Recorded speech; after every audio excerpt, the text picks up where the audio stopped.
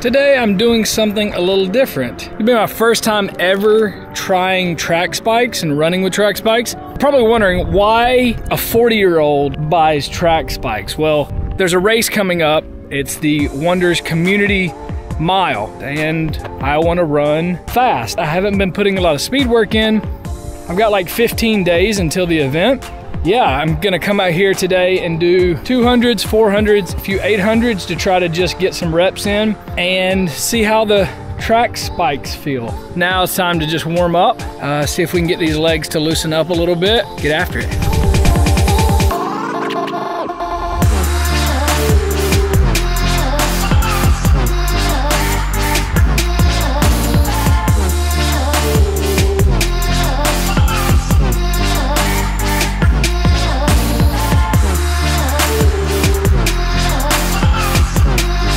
Status update. Why have I not got spikes before? This is so much fun to run spiked on a track. Oh my gosh, it grips so hard. Oh, I love it.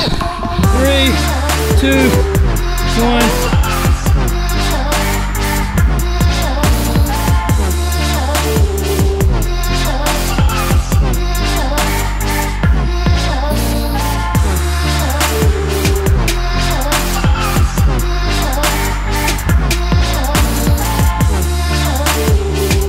So I got a minute left. And this is a little side note. How hard are you gonna push when there's nobody out here? Nobody holding you accountable, it's just you. When you can go hard, when there's nobody here, you're really doing something.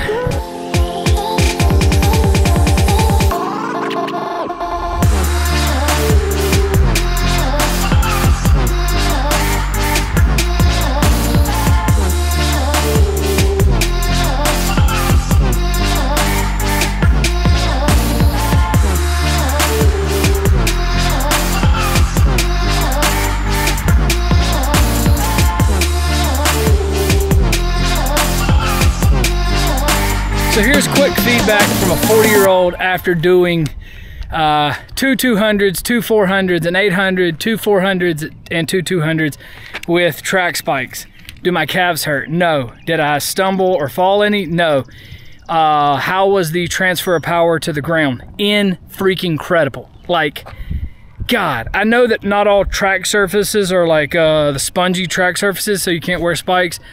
But dang, if you run track of any type and it's got a spongy, get you a set of spikes. You may not be able to do the entire workout, but God, it is a lot of freaking fun. I loved it. Yeah, I cannot wait to wear them again.